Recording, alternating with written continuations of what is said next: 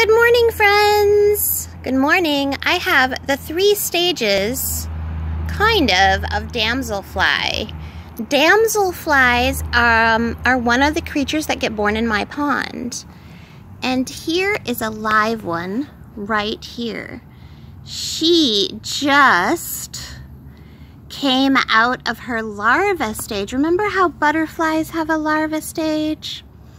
And her body's a little crooked because she's a little scared. She kind of turned her body to get away from me a little bit.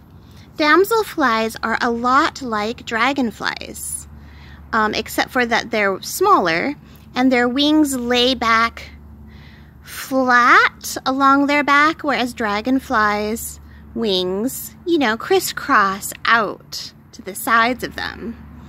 So in this jar right here, I collected, and I'm going to put her back, a larva stage of a damselfly. And they are so unique looking, and really good at hiding too. Look at that. They're like the most interestingly weird creature. And look at the little end of the tail, if we can see it. It's got 3 little things on it. It's like a propeller.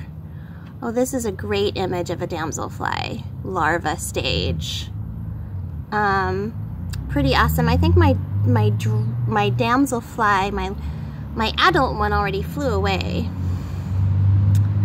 But, sorry, you guys, guess what? I'm gonna get a new phone soon.